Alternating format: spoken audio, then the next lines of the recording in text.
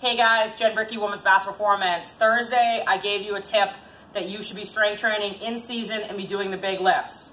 One of the big lifts I love are kettlebell deadlifts, and I want to go over why I love it so much. So, obviously you need a kettlebell. If you have a barbell, that's fine too. Trap bar is totally fine. So, with the kettlebell, we want to line up in arches in line with the bell, and then we're going to hip hinge. A hip hinge is a defensive stance basically, and then it's to load up with a vertical jump. That's why I love it, because it transfers over to the basketball court beautifully. So we're going to hip hinge back, so hips go back, minimal bend.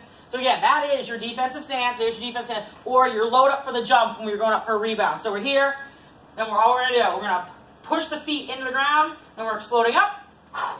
Then we're putting it back down where we picked it up, in line with the arches, exploding up, put it down, then to give you a front view.